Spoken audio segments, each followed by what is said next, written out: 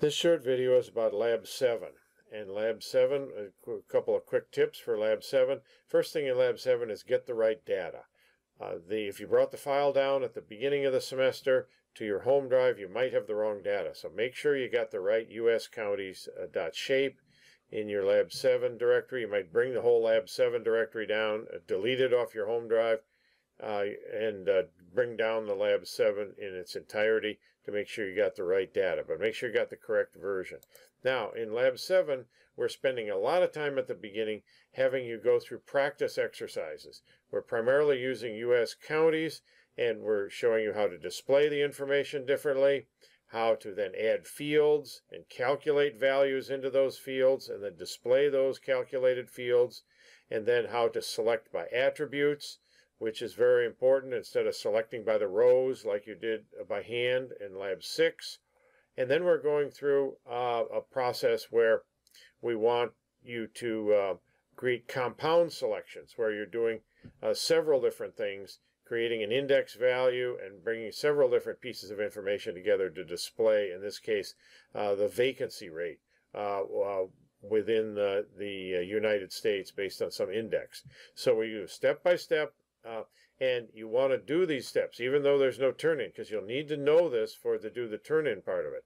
So really practice these exercises where you're doing select by attribute, you're putting a clause together, you're adding this combined query, and creating these. There's quite a number of them. So then when we get to page 11, we actually start the work.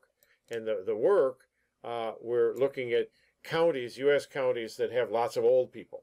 So in this particular one, you're adding a field, you're calculating a ratio, just like we taught you, but you have to follow through, and we don't give you the exact steps for it. You have to look back on your earlier work on how to calculate that old ratio. Then we show the old ratio, and we show that in quantiles, in tens, so you get a little idea and give you an example of that. And then we have you use select by attribute, select those counties that have a huge ratio, very, very high ratio of old people to young people.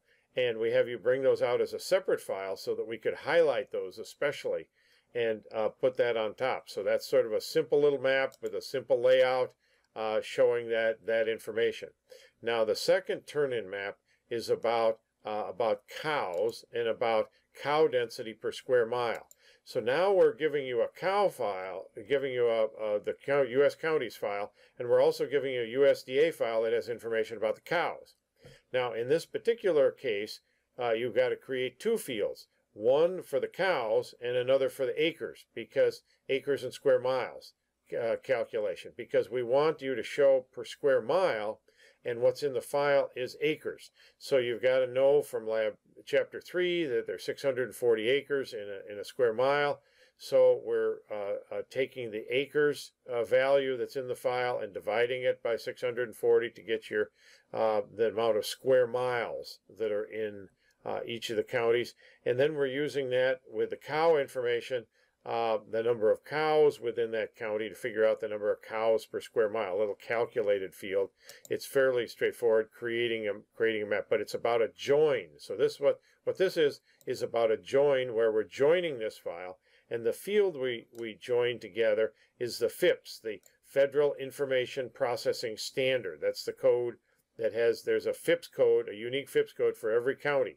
So in the USDA ag file, as well as in the cow, as well as in the U.S. counties file, that there's a FIPS code, and that's your common field that you're doing your join. And you're always, when you're doing a join, you're always taking the place on the earth and the particular place on the earth. In this case, and we're doing a join, and we're adding the join. So you're bringing the data to the place on the earth. You never start on the external table and join the place on the earth to the external table. That will lose your place on the map. You'll have data joined together, but there'll be no where, so you're losing the where. So you always want to start with the where and bring the external what to that. Okay, now the next one, the next turn-in, the third turn-in, I'm giving you information about North Carolina, about soil information for a particular area in North Carolina. And all of these soil types, these are the different soil types, and this is just out of chapter 7 in the text, the soil types, the individual soil survey information. And these types exist, and then we're giving you some external information from the soil records that you're going to be typing in. So this particular standalone table, you type in, you create this standalone table, and you add the fields, the soil type, the name, the FERT class, you add those in, give them their types, whether they're text or whether they're double or whether they're whether they're long integer. You give those the names and types, and then you have to type in each of these values from the little table I give you. So you're building the table. And then once you've got that table built, you would then do another join, just like we're doing before, and we would join based on the common field. And in this case, our common field, as we put this together, is the soil type. So the soil type is matched between these two.